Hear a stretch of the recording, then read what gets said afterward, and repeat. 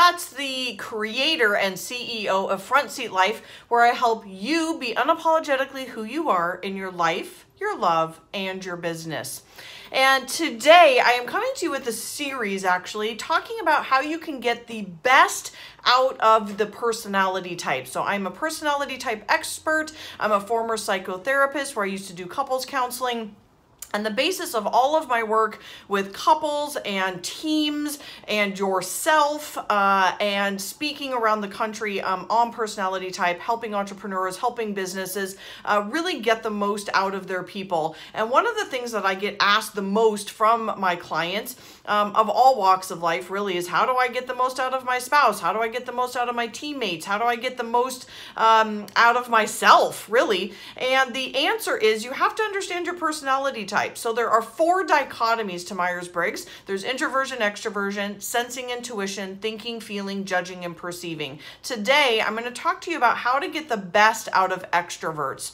So extroverts are external processors. They like to talk about things and process things.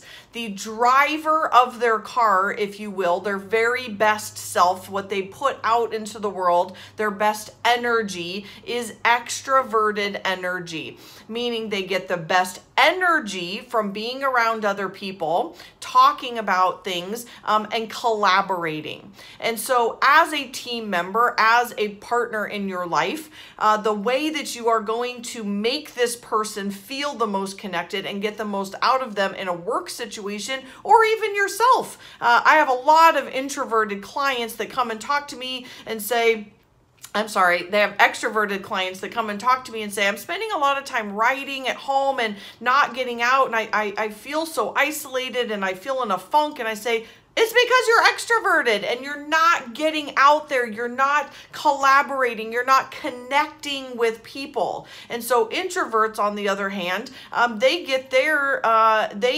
connection more so by being alone. But again, I want to focus this call or this video truly on how you get the best out of extroverts, and that is through collaboration, communication, talking, engaging with them. So think about this in 3 different ways: the life, love, and business. So life is, extroverts need to get out of the house. They need to go process. They need to go be with other people. They need to give their energy to others. And in business, they also need to collaborate. They cannot do solopreneur work in their house all by themselves. They need to get out. They need to go to coffee shops. They need to collaborate with other people. They need to have accountability partners and people in their sphere that really help them grow their business. And then in the love, to get the most out of an extroverted partner, you're going to have to talk with them. You're going to have to share. You're going to have to communicate, because that is how you get the best out of an extrovert. So stay tuned. The next call is going to be about how you get the best out of introverts. Stay tuned. Bye.